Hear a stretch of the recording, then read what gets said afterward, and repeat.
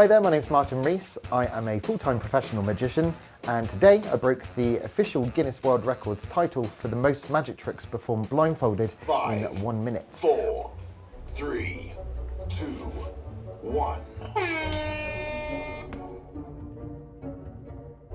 So trying to do the most magic tricks in a minute is tricky in itself, because obviously you've got to consider things like exposure, the people seeing how the tricks are done, and also trying to remember what trick comes next. So it's bad enough trying to do it without a blindfold, but with the blindfold thrown in, it takes it to a whole different level, because I've got to do that all purely from muscle memory. I literally practiced the routine at least it was about 220 times before today, just to ensure that I felt very comfortable in the moment, because I didn't want to get myself flustered and potentially miss actually breaking the record.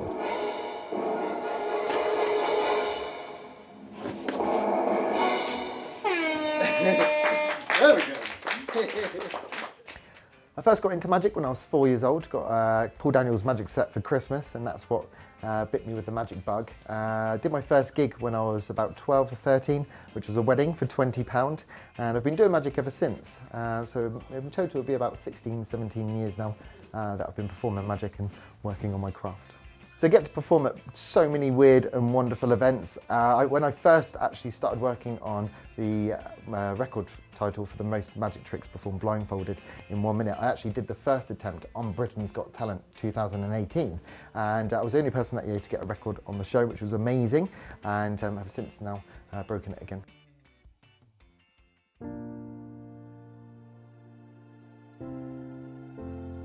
In my spare time, I work with a charity called Spread a Smile, who provide entertainment and events for children in hospital.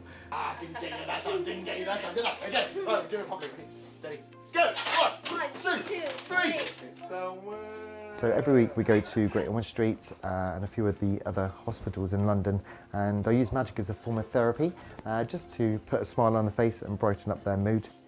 Okay, we are 100% going to tie a knot in it this time. Okay, can you hold on to the balloon for me? So it's been a really humbling experience doing that. I've been doing it for the last 4 years, and it was actually doing the charity work that inspired me to get out and do something different, and that's how I've ended up doing the world records. If it wasn't for just starting with the charity, and if it wasn't for Spread a Smile, I certainly wouldn't be here today, and most likely wouldn't have got the 3 records that I have.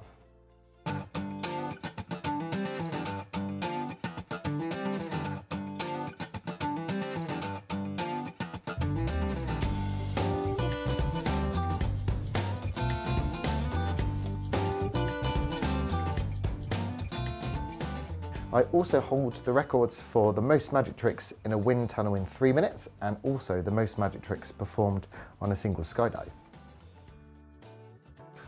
When I first came up with the idea for doing the skydive world record, I had to fund all the research and development for it myself, and doing skydiving is by no means a cheap hobby, nor am I a proficient skydiver, so I had no real experience with skydiving. So I wanted to look for a way of being able to practice doing the tricks in that particular wind speed. And then thankfully I found the indoor skydiving place in Milton Keynes, which had a vertical wind tunnel, and that allowed me then to practice with the different tricks, see what materials behaved like in that wind speed. It makes it very difficult in that wind speed because everything's trying to fight to get out of your hands. But not only that, every little move that you make as you're free falling affects the way that you fall. So as well as having to learn how to do the tricks in that wind speed, I also had to learn how to counterbalance myself so that while I'm moving my arms and affecting the aerodynamics of my fall, I'm not sending myself and the instructor hurtling across the wind tunnel, which did happen a few times, and there was a few quite nasty bumps and bruises with that. Growing up, I got the Guinness World Records book every year, and so I used to read through it, spend hours reading through it, looking at all these incredible records. And so to now be an adult and to be not only just a Guinness World Records holder, but a triple Guinness World Record magician, is just an amazing thing. It's really kind of given me my own identity. anyone looking to achieve a Guinness World Record title, I would say 100% go for it. Not for the faint-hearted. You will have to work hard in order to get it, but I promise you, if you do it, you'll feel so over the moon once you've got that record title.